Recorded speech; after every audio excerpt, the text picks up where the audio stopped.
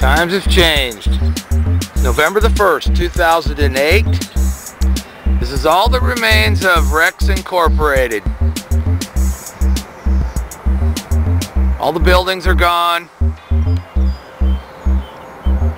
The sign is an American cultural icon.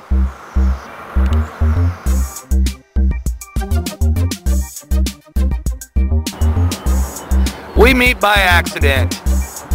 Mickey Maurer, WRECKS Incorporated, near Zionsville, Indiana, just north of Indianapolis, on old US 52. It was out here for many, many years. Huge automobile recycling yard. A sign of the times. Long gone. May Mickey rest in peace. I did a lot of business with this guy. Excellent businessman.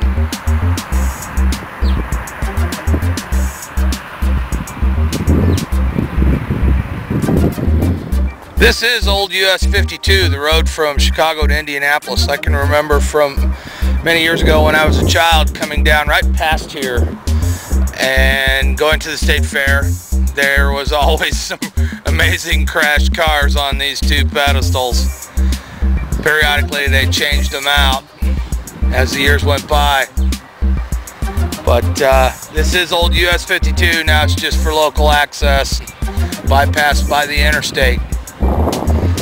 So, I think this sign is an American cultural roadside icon. It was illuminated at night when you're over on the interstate. You could see it. It was really something. And Mickey, the owner of this company, he kept this sign in perfect operating condition. You would never see it where it wasn't completely lit. If it had a malfunction, he was right on it, getting it repaired.